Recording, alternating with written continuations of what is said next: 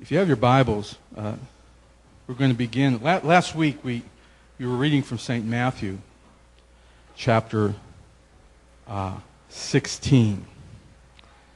And I'm going to start there today because, as I said this morning, today is the day of Pentecost.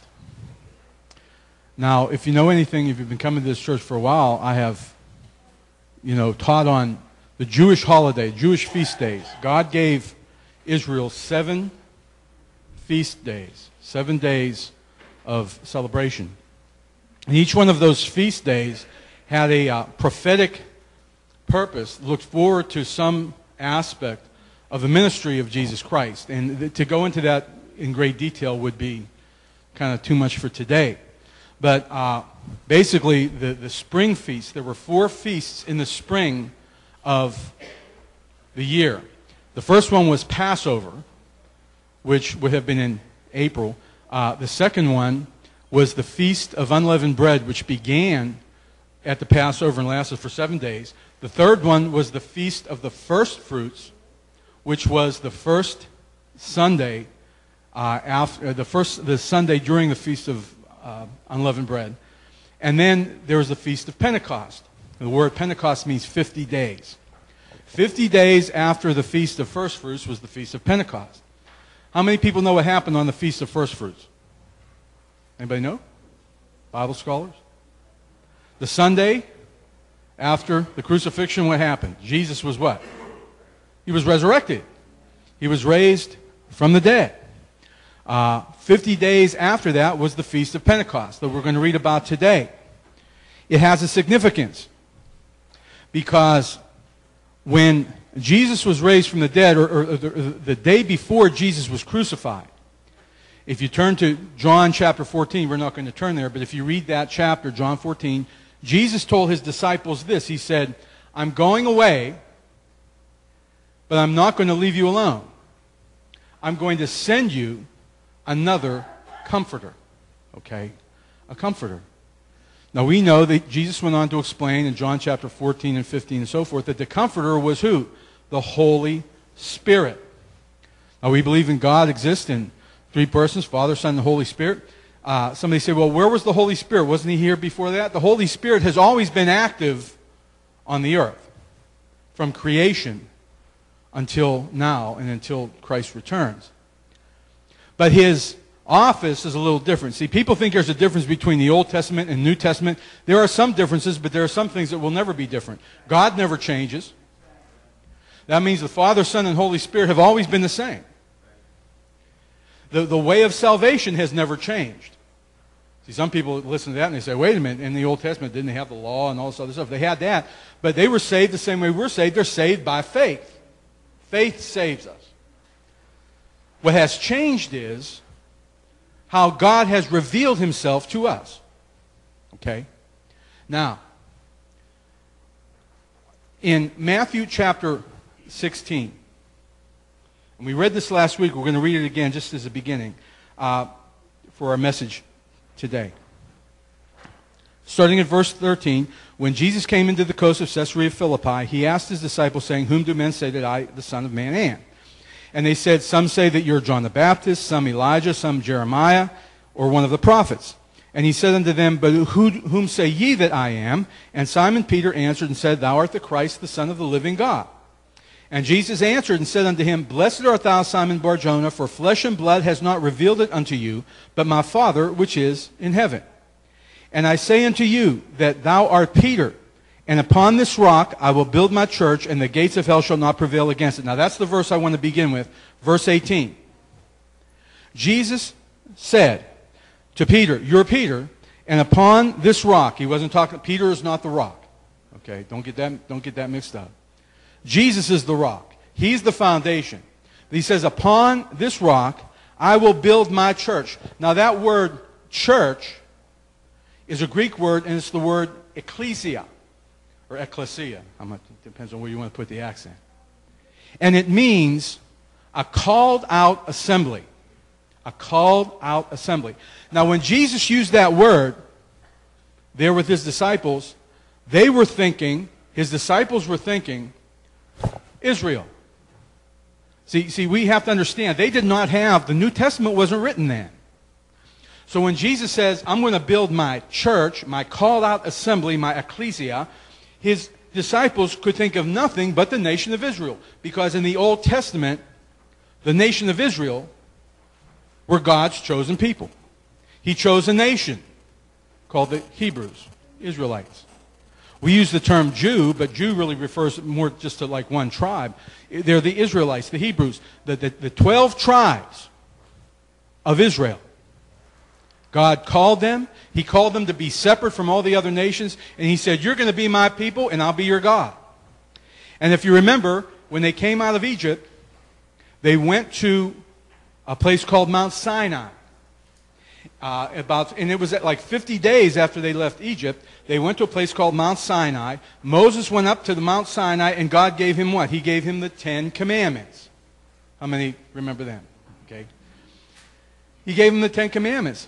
And He made a covenant with the nation of Israel. He says, if you do my commandments, I will bless you. If you don't do my commandments, then you're going to suffer consequences.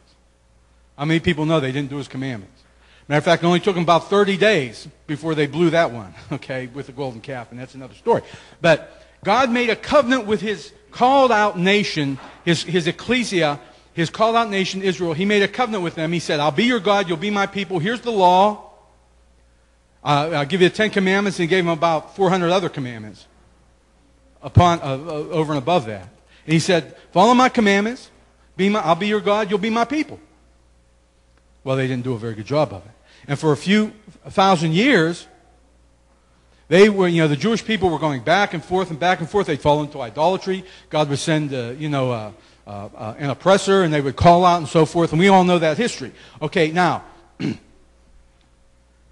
when Jesus was talking here in Matthew chapter 16 about His church, He knew what He was talking about, but His disciples didn't. They were thinking Israel, because that's all they knew. But Jesus knew something else. How many people know Jesus knows more than we do? Okay. Now, I want you to turn with me, just to kind of set the stage, over to the book of Acts. And of course, if you're in a Pentecostal church and it's the day of Pentecost, you're going to turn to the book of Acts, right? And I want to say this too, the Church of God, this church, we call ourselves a Pentecostal church. Somebody say, well, what in the world does that mean? Some people think, Pentecostal, that means they're nuts. They're crazy. All the term Pentecostal means is we believe that what we're going to read about here in Acts chapter 2 is still for today. That the gifts that God gave, the move of the Holy Spirit that we're going to read about here that was different, new, something different, is still for today. It didn't pass away. Some folks say, well, that passed away in the first century and so forth. Well, there's nothing in the Scriptures to indicate that it passed away. So if I read the Bible and I'm going to take it at face value, I have to believe that what started on the day of Pentecost that we're going to read about here is still going on right now. At least it should be. And it is. Okay? But in Acts chapter 1, let's go there first. The book of Acts, chapter 1. And verse 4. This is Jesus. He's with His disciples. This is after His crucifixion. He was teaching them for 40 days. He'd been with them for 40 days. And it says in verse 4 of chapter 1, being assembled together with them, commanded them that they should not depart from Jerusalem, but wait for the promise of the Father, which, says He, you have heard of me. Wait for the promise of the Father. I told you God has a promise. He's going to do something for you, and He says you got to wait for it. For John truly baptized with water in verse 5, but you shall be baptized with the Holy Ghost not many days hence. If you go there and you wait for me, you're going to receive an immersion. The word baptized means to be immersed. You're going to receive an immersion in the Holy Spirit. Now, some people say the day of Pentecost, the Holy Spirit came down. The Holy Spirit's always been here. He was here in the Old Testament. King David said, Lord, take not thy Holy Spirit from me. Believers, anybody that believed in God, that had faith, had the Holy Spirit. But in the Old Testament, we find that the Holy Spirit manifested Himself certain times with certain people for certain situations outwardly. People like Samson and Gideon and so forth. There were times when God would put His Spirit on them and they received supernatural strength and so forth at certain times, at certain places. But it's different now. Now listen to what God said. Listen to what Jesus says. Look at verse 6. When they therefore were come together, they asked Him, saying, Lord, will you at this time restore the kingdom to Israel? Is this, that was been their question all along. When, Jesus, are you going to bring the kingdom back to your chosen people, Israel? They were thinking Israel. Your ecclesia. You said the gates of hell wouldn't prevail against your ecclesia, and they were thinking Israel. But God had something else in mind. And Jesus said unto them in verse 7, it's not for you to know the times or the seasons. Okay, please write that big somewhere, okay, that you can see it every day. So when you hear one of these nuts on that say, the world's going to come to an end. It's not for you to know the times or the seasons which the Father has put in His own power. Verse 8. But you shall receive what? Power. Power. Power. You shall receive power. After that, the Holy Ghost is come upon you. And you shall be what? Witnesses unto me, both in Jerusalem and Judea and in Samaria and unto all the uttermost part of the earth. So this thing they were waiting for, that they didn't have a clue. They didn't know what they were waiting for. But Jesus said, when you receive this thing that I have promised you, that the Father has promised you, you're going to get something that nobody's ever had before. Hallelujah. This is why Jesus said, he who is least in the kingdom of heaven is greater than John the Baptist. Because John the Baptist, he had the Holy Spirit dwelling. As a matter of fact, he said he had the Holy Spirit from before he was born. But he didn't have the Holy Spirit like they were going to get the Holy Spirit. Okay? It's something different. See, God was getting ready to call out a people, a Spirit-empowered people. And the Spirit was given for one purpose and one purpose only. This is something else you need to write big somewhere in your house. To help us to be witnesses. The Holy Spirit is given, and all the gifts and all the power and all that stuff was given for one purpose, to spread the gospel of Jesus Christ. Okay? Now, He says, you shall receive power. This is verse 8. After that, the Holy Ghost has come upon you.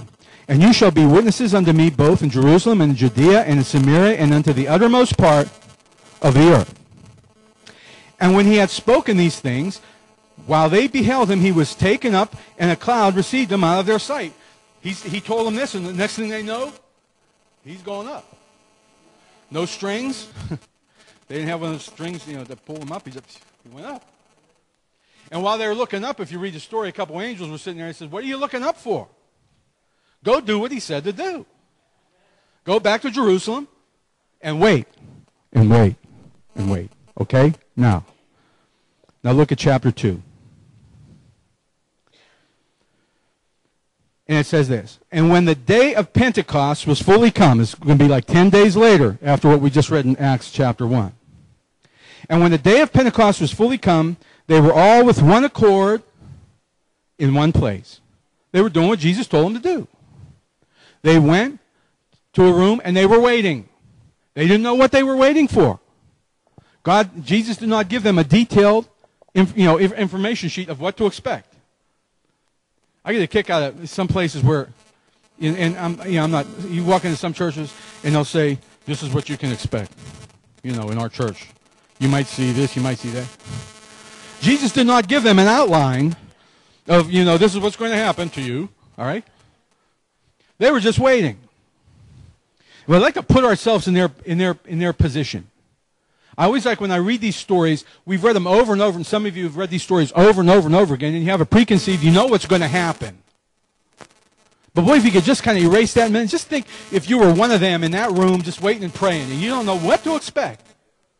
You've seen this Jesus come and heal people, then they crucified him, and you thought he was done, and then he raised from the dead, and then you seen him fly up in the air, and the angel said, go back. He's going to come back the same way he left. Just go back and do what he said do. And so you're sitting in this room, and you're just waiting, and you don't know what to expect. And suddenly, there came a sound from heaven as of a rushing mighty wind. I guess if they lived today, they would probably say it sounded like a freight train.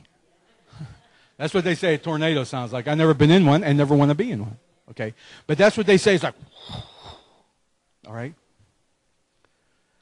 They heard the sound from heaven, a rushing mighty wind, and it filled all the house where they were sitting.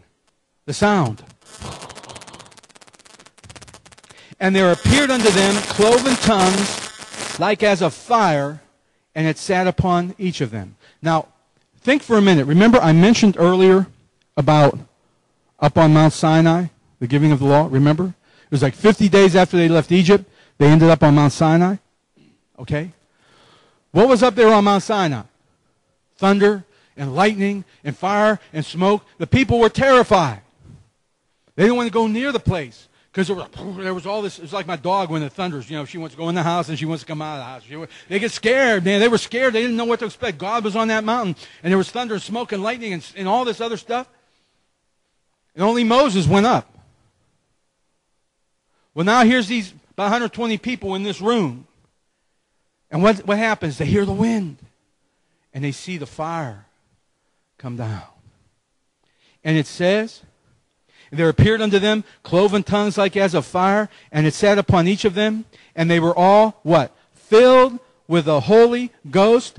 And they began to what? Speak with other tongues as the Spirit gave them utterance. Listen, if it happened to them, why shouldn't it happen to us? What's different? We're waiting on God. See the difference between the Old Testament and the New believer, okay? The Old Testament believer had the Holy Spirit. But this is something different. This is something new. This is something that God had promised that had never happened before. See, in the Old Testament, there were certain times and certain places where the Holy Spirit would move on somebody to give them, power. But in the New Testament, we all that know Jesus Christ, every one of us that count Jesus as our Lord and Savior, that have been born again and saved, we all have access to that power, the same power that rested upon them. And we don't have to hype it up, and we don't have to dig it up, and all we need to do is let it happen. It's inside of you. That Holy Spirit's dwelling inside of you. God wants to immerse you in power of that Holy Spirit. It says, listen to what it says. They were all filled, verse 4, with the Holy Ghost, and began to speak with other tongues as the Spirit gave them utterance. And there were dwelling at Jerusalem Jews, devout men out of every nation under heaven, because it was a feast day. So there were Jews from all different corners of the earth. Now when this was noised abroad, they could not keep this in the room, okay? When it started going around, and it must have been for more than a few minutes, because this was going on. When this was noised abroad, the multitude came together and were confounded, because that every man heard them speak in his own language. And they were all amazed and marveled, saying one to another, Behold, are not all these which speak Galileans? And how hear we every man in our own tongue wherein we were born? Parthians and Medes and all these nations with funny names. Verse 12. Verse 11. Cretes and Arabians, we do hear them speak in our tongues, what? The wonderful works of God. And they were all amazed, and were in doubt, saying one to another, What is this? Others mocking said, These guys are just drunk. Now listen, I want to tell you something. Some people read this, and they think, well, if I get filled with the Holy Spirit, I'm going to start acting drunk. And what a lot of them do is they figure if I start acting drunk first, I'll get filled with the Holy Spirit. That's just stupid. I mean, there are people, they do this, and they'll do, they'll bounce off walls and everything. They'll do all this stuff, and think, well, I'm filled with the Holy Ghost. If you're filled with the Holy Ghost, you're going to be speaking things that's going to glorify God. I can't glorify God acting like an idiot. Okay. Come on. You see some of that stuff. And I'm all for God moving. I believe in getting slain in the Spirit. I believe in God. God can touch you and you can. I'm all for that. That's great. But some people, they do that first and think if I do this enough, then God will start to move. They'll hyperventilate, make themselves dizzy. And say, oh, the Holy Spirit. Listen. It says that we heard them glorify This is the whole purpose of the baptism of the Holy Spirit. Yes, you can feel His presence. Yes, I've been slain in the Spirit by the power of God. Yes, I've seen God move and people cry and laugh and all those things. I'm not dismissing those things. But it's important that we understand the purpose for all of that stuff is to glorify God. There's a lot of people just doing that because it's fun. It says, they were all amazed. And they said one to another, what does this mean? Others mocking said, these men are full of new wine. Verse 14. But Peter, wonderful Peter, Peter whose mouth got himself in trouble so many times, it wasn't even funny. Peter who just 50 days before this denied he knew Jesus Christ because some little girl said, you're one of them, and he denied with a curse. You read about it. This same Peter stood up with the 11, and he lifted up his voice, and he began to preach a message. I say, what happened to Peter? Here's what happened to Peter. He got filled with the Holy Ghost. He got baptized in the Holy Spirit. He was a believer before. He had the Holy Spirit before because he was a believer. But now we find out that there is a thing called the baptism in the Holy Spirit that endues us with power to be witnesses. It takes away the inhibitions. It takes away the doubts. The Holy Spirit will erase the fears that we have because sometimes we're afraid to talk to people. I've been there too. You know, when I find myself being afraid to talk to people about Jesus, I say, Lord, I need to be baptized again. Not saved. I need to be filled with the Holy Spirit again because if you're filled with the Holy Ghost, He will give you the power to speak His glory to somebody. Because that's what it's all about. Now, what happened on this day of Pentecost? Remember we said that in the Old Testament, the ecclesia, the called out assembly was who? The nation of Israel. But now there's something new. It took them about 15 or 20 years to figure out that what we're reading about here wasn't just for the Jews. That's what they thought. And in fact, the first dissension that happened in the body was, what are we going to do with these? Because Gentiles started getting saved. You read about over in chapter 9 when Peter went to the house of Cornelius, a Roman soldier, and they got filled with the Holy Spirit, speaking in other tongues. They never got baptized, never got circumcised, but yet they got filled with the Holy Ghost. Why? Because salvation is for all, and these gifts are for all. The ecclesia is not a nation now, it's a people. It's a body called the Church of God. I'm not talking about the Church of God, Cleveland, Tennessee. I'm talking about the body of believers all over the world with different names, different denominations, different things on the building. That doesn't mean anything. What really matters is the Holy Spirit dwelling on the inside. That's what makes us one. That's what makes us part of the called out assembly, the ecclesia, that Jesus said the gates of hell would not prevail against. Satan can't do anything to overcome you if you got the Holy Spirit living inside you. You know that? The battles will come. I'm telling you, the battles will come, and they can be pretty rough sometimes. But Satan cannot win over a Spirit-filled believer. He can't win. He likes to make you think he's winning. And what he does is he gets you to take your eyes off of what God's Word says and gets you to put them on what's going on around you. We talked about Wednesday night, we were talking about Abraham in the book of Genesis. How Abraham was a friend of God, believed God was counted to him for righteousness.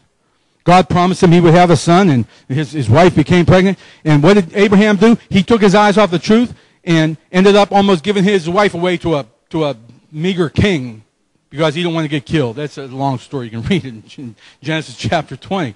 But when we take our eyes, listen, when you take your eyes off the things of God, when you take your eyes off the promise of God, I guarantee you every time you'll go back to the same vomit you came from.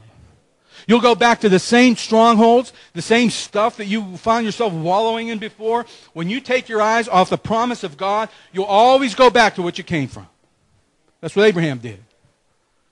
But Peter lifted up his voice and said unto them, You men of Judea, and all ye that dwell at Jerusalem, be this known unto you, and hearken to my words.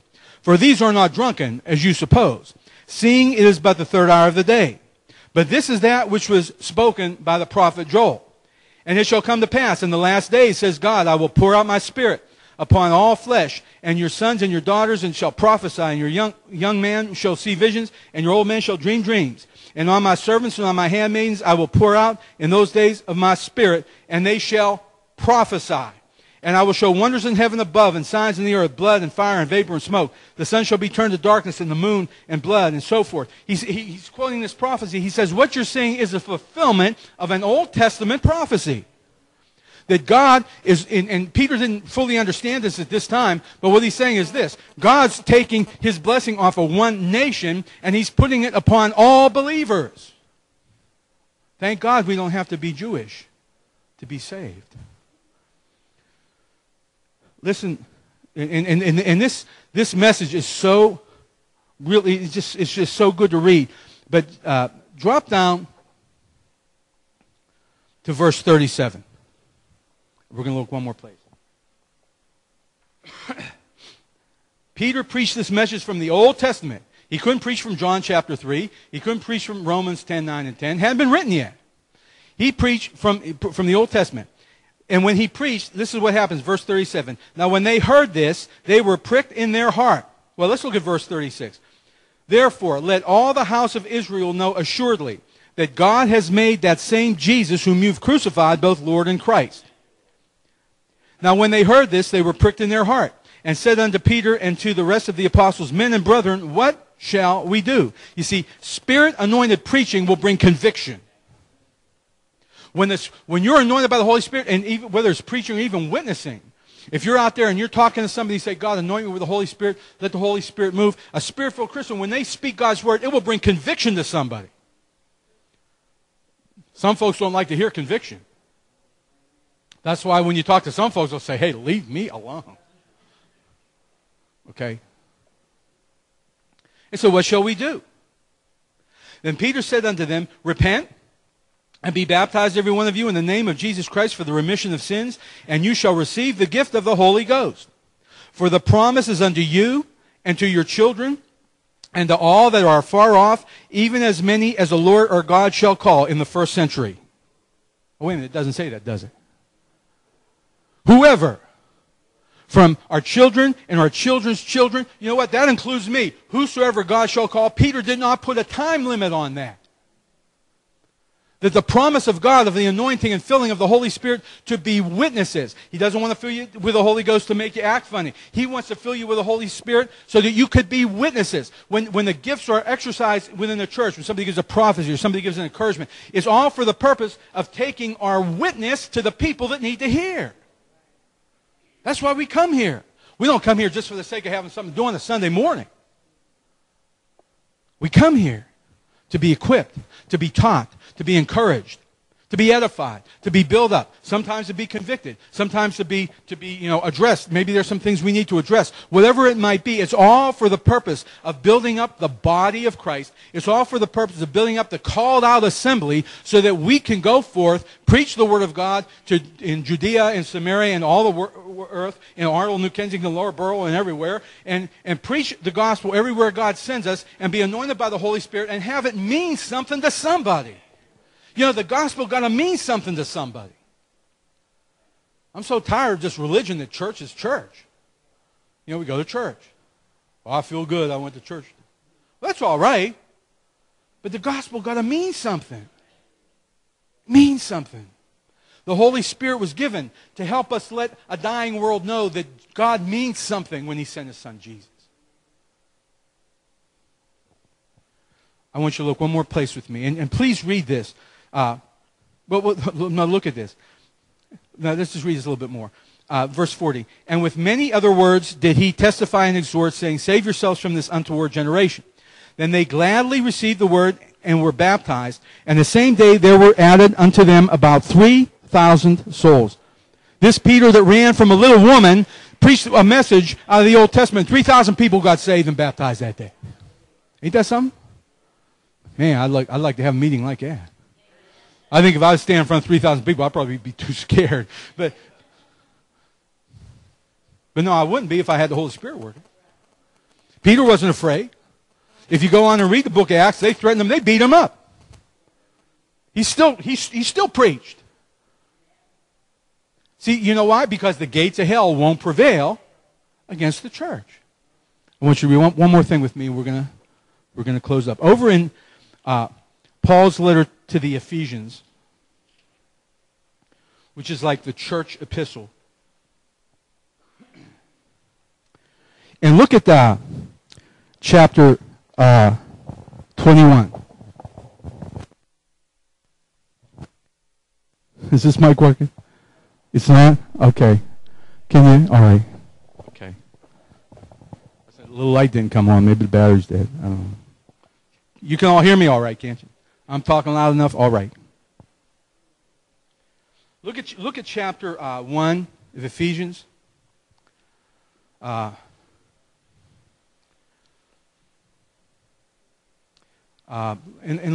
look at verse 22. And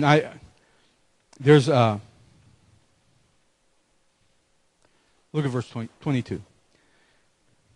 He's talking about Jesus. He says, and the Father has put all things under his feet and gave him to be the head over all things to the church, the ecclesia, okay? Which is his body, the fullness of him that fills all in all. The church, the body of Christ, who we are as believers. We are the body of Christ. Just as Jesus Christ was the fullness of the Godhead bodily, everything that this world can know about Jesus, they should be able to see in us. Now listen to what he says. And you, he's speaking to the believers in Ephesus, who are mostly Gentiles. And you has he quickened who were dead in trespasses and sins, where in time past you walked according to the course of this world, according to the prince of the power of the air, the spirit that now works in the children of disobedience. I was at one time a child of disobedience, among whom also we had our lifestyle in times past, Paul is saying. Look at verse 4. But God, who is rich in mercy, for his great love wherewith he loved us, even when we were dead in sins, has quickened us together with Christ. By grace are you saved. And has raised us up together and made us sit together in heavenly places in Christ Jesus. That's the body of Christ. See, that's something that the Old Testament saint couldn't say. That's something that when he presented his blood, when he died on the cross and presented his blood for the forgiveness of our sins, he made it possible for us to be seated with him in heavenly places. That in the ages to come he might show the exceeding riches of his grace in his kindness toward us through Jesus Christ. Just drop down a little bit. Look at verse 11. Wherefore remember that you being in time past Gentiles in the flesh, who were called uncircumcision by that which is called circumcision in the flesh made by hands. See, at one time the Jews thought the Gentiles were unclean, could never ever enter the presence of God unless they became Jews and were circumcised. He says, at that time you were without Christ, verse 12, being aliens from the commonwealth of Israel and strangers from the covenants of promise, having no hope and without God in the world. But now in Christ Jesus, now here's what I want to get to. In Christ Jesus, you who sometimes were far off are made nigh by what? The blood of Christ. He's speaking this to Gentiles. He's speaking this, before the cross, the called out people, the nation of Israel thought the Gentiles were unsaved, unsavable. Okay? For he is our peace, who's made both one and has broken down the middle wall of partition. Jesus Christ broke down the division between Jew and Gentile. See, we sing that song, He is our peace, who has broken down every wall. And we sing that, if we're going through a struggle and we need peace, we need God to give us peace. But that peace he's talking about isn't necessarily peace with God. It's peace between Jew and Gentile. Having abolished in his flesh the enmity, even the law of commandments contained in ordinances, for to make in himself of twain one new man, a new thing. The church is a new thing that began on the day of Pentecost and is going till today. It's not Jew, it's not Gentile, it's all who believe. And all who believe, Jew or Gentile, black, white, rich, poor, Episcopal, Catholic, Protestant, Baptist, pick whatever name you want.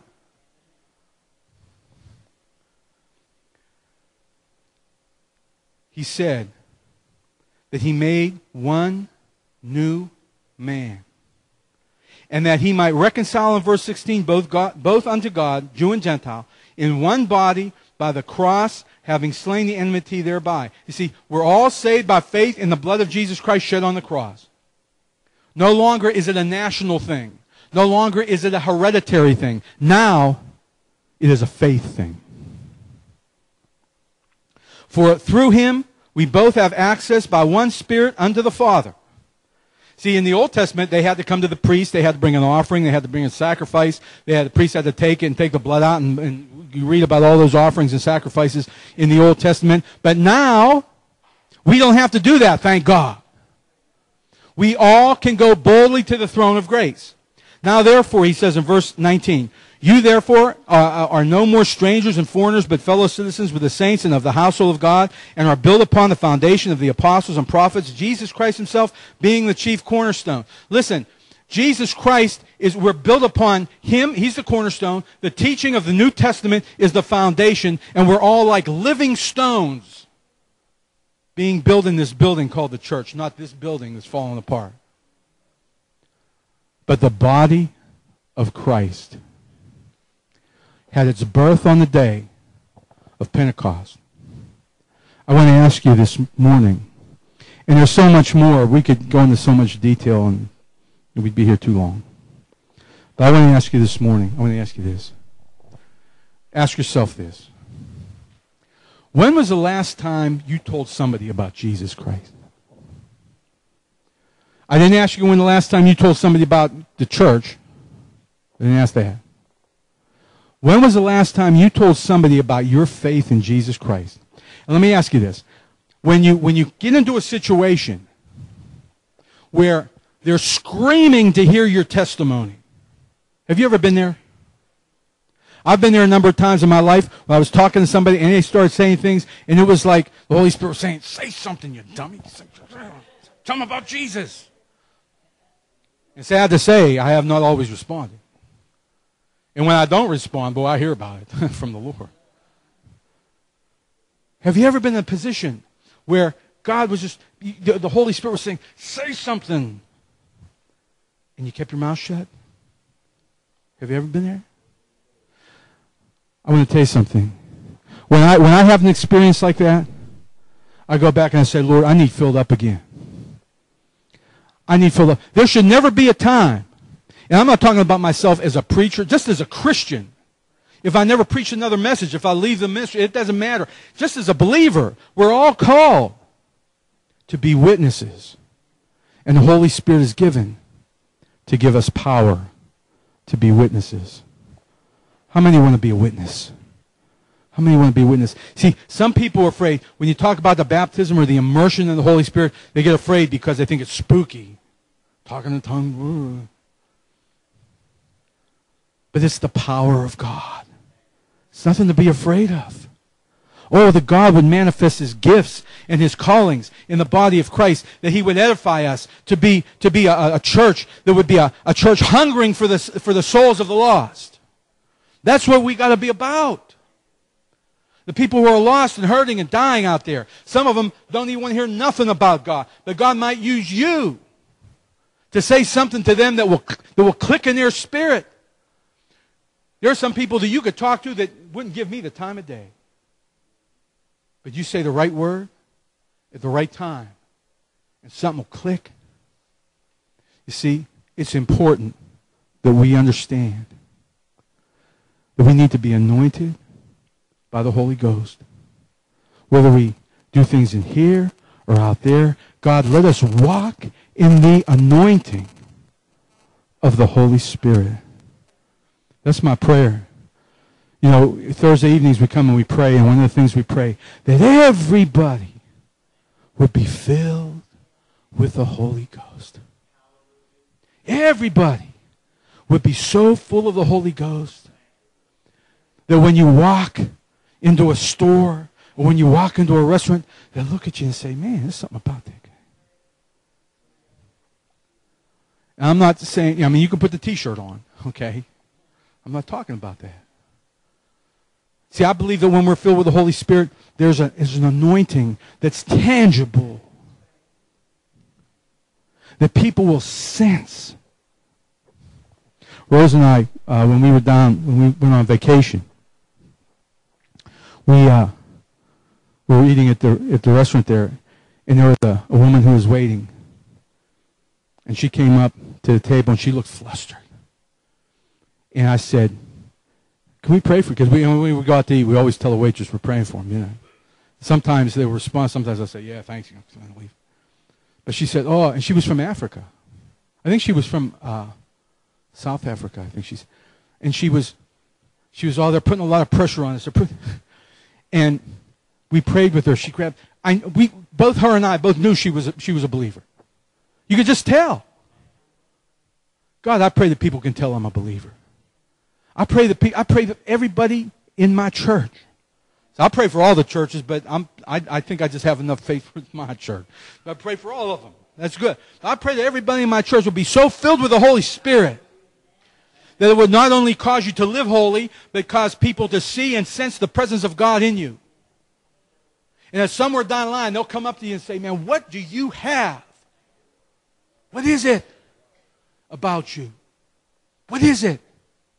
Something that the world can't give, something that you can't learn about, something that you can't, get a degree in. It's something that only God can give. God, give us the power to be witnesses. I want to pray this morning, and we're going to close. How many of you want to be a witness?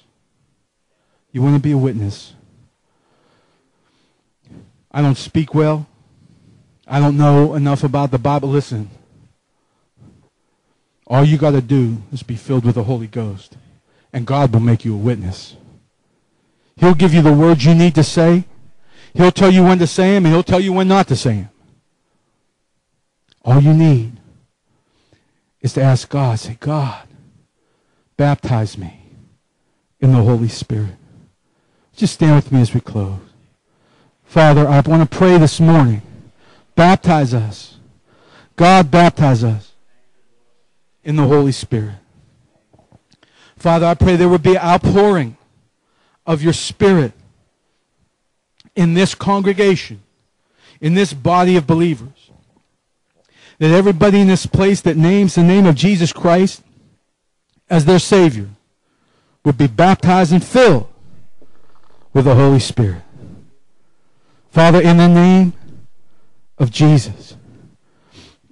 Father, we're here in this upper chamber, and I pray and believe that we're all in one accord. The first thing I need to ask is to make sure everybody's saved. Don't ask for baptism of the Holy Spirit if you ain't saved. That's number one. You need to know Jesus Christ as your Lord and Savior. And if you don't, then come up and talk to me after service. If you don't and you want to, come up and talk to me after service. But Father, my prayer is, I know this church is, I know most of the people in this room, I know they're believers. Their faith is in Jesus Christ. Now, Father, we need power. We need power to be witnesses. That means to live lives that are glorifying unto you and to be able to open up our mouth and speak your word as the Spirit gives us utterance. Whether it be the gift of tongues exercise to speak another language, or whether it be praying in the Spirit, or whether it be giving a prophecy or testimony, whatever it might be, Father, I pray your gifts would flow in our congregation, that we would take away every inhibition,